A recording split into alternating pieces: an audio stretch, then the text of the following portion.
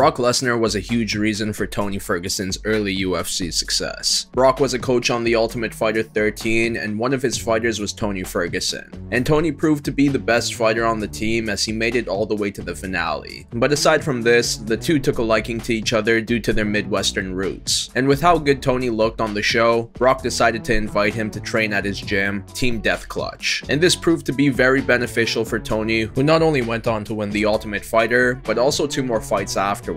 Unfortunately, Team Death Clutch disbanded after Brock retired following his defeat to Alistair Overeem.